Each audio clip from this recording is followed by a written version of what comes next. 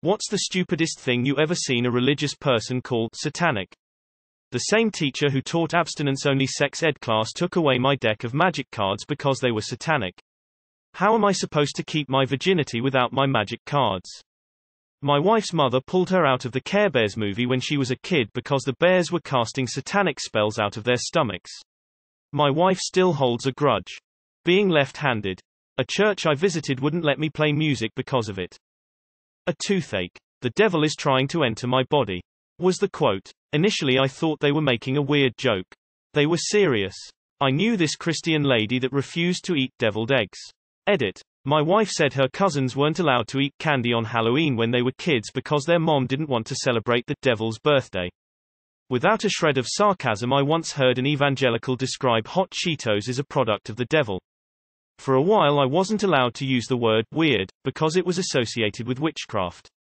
Apparently because Shakespeare wrote about the witches of weird, edited to say, "Thanks to those of you who are knowledgeable about Shakespeare and are able to explain how ridiculous of a claim this was. It's helpful to hear as an adult.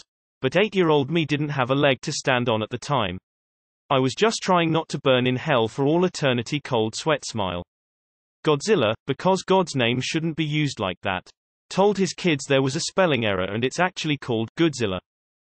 Back in the 70s it was a lot of stupid barcodes. The little symbol on Procter & Gamble products.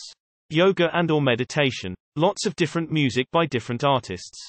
My small-town Christian private school had a particular teacher who was absolutely dying mad about his students' fondness for Michael Jackson, AC/DC, and other bands of the time. The funniest one of all was dancing. The joke around my conservative Christian college in the 80s was that sex was outlawed because it could lead to dancing.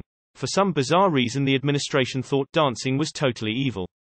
I remember a lady saying she refused to eat mushrooms, they were satanic because they grew in the dark. The peace symbol. My HS biology teacher saw me wearing one and explained the peace symbol. It's a inverted cross. The sides have been bent down and away from God. My mom called my art satanic because I drew dragons and wolves with horns when I was a kid.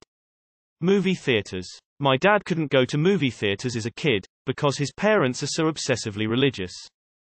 D&D, but strangely enough not the Lord of the Rings. An energy drink. Edit. Yes, I was talking about Monster. Pokemon. Edit. JFC, I didn't expect this. Get over 5k updates. I was just scrolling on the toilet. Vegetarianism. Frank Zappa's album, Jazz from Hell, was required to have an explicit lyrics sticker. It is instrumental. The sound of an electric guitar. Mental gymnastics. My dad wouldn't let me watch anything that had magic or monsters because he thought it would let demons into the house.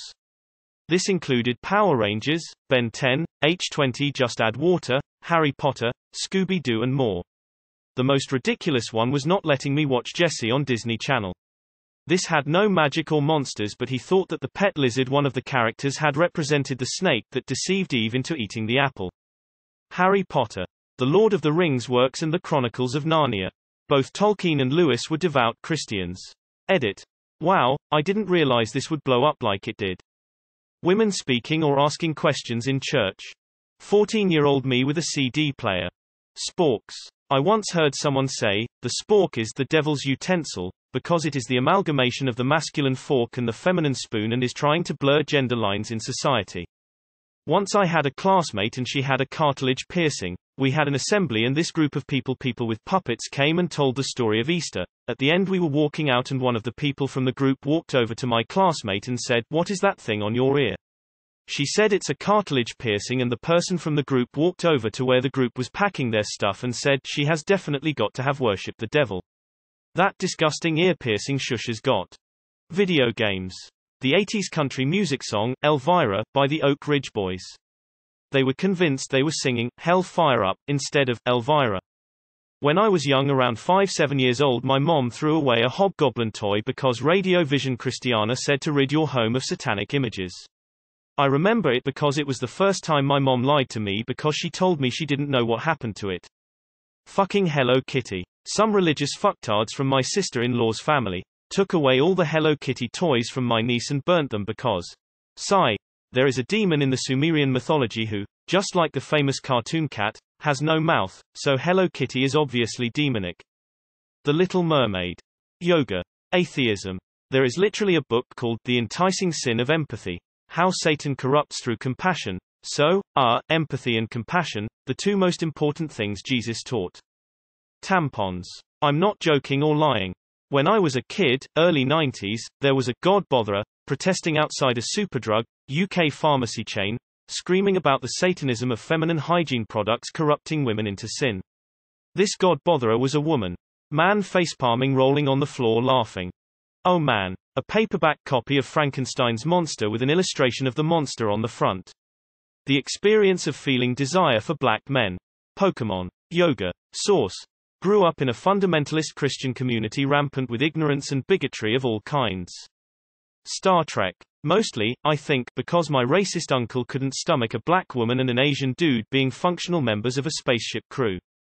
My old-ass anti-Semitic neighbor who kept shouting that the synagogue down the block was Satan's temple. Frickin' hell. Professional basketball. My very religious aunt once referred to Hooters as Satan's snack shop.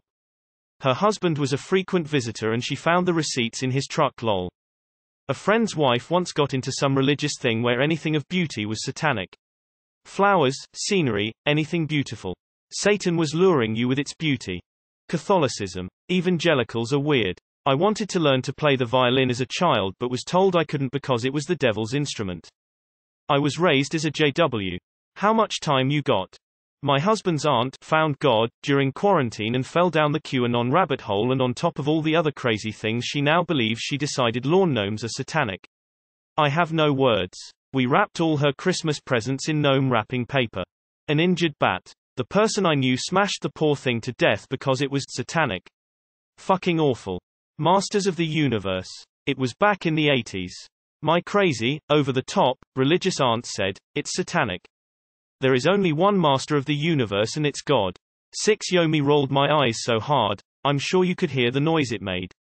A microscope. An acquaintance of mine called a microscope a gift from the devil, because it makes people question the divine plan. I've seen evangelicals call Mormons satanic. A few called the Pope the Antichrist. Hard rock. My idiot aunt thought that AC/DC stood for Antichrist, Devil Child. Fuck an idiot. She is also the most obviously in the closet person I've ever met in my life. I have a gaydar that barely functions, but she's super duper mega ultra gay. Perhaps she'd have had a happier life if she'd spent less time poring over balls to the wall, like it was a satanic verse, and kissed a girl instead.